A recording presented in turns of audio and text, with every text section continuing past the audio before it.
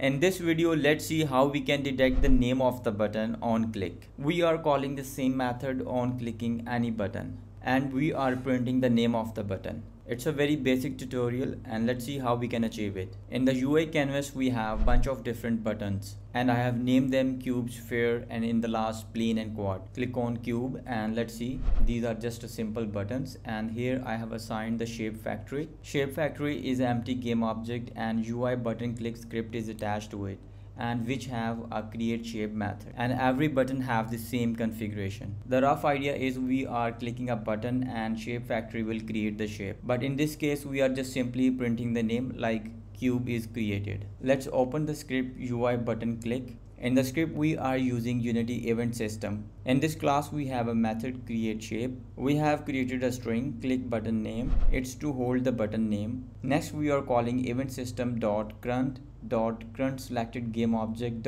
name, and it will return the name of the button that is clicked. In the next line we are just simply printing the name of the button. It will detect and return the name of the button that is defined on the game object. Note the text that is written on the button.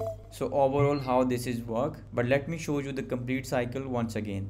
This cube is the button name that will be detected. Note this text that is written on the text UI. So once we click on the button, we are calling a method create shape that is in the UI button click class, and we have attached the shape factory object to every button, and UI button click script is attached to the shape factory, and in create shape method this line detect and return the name of the button.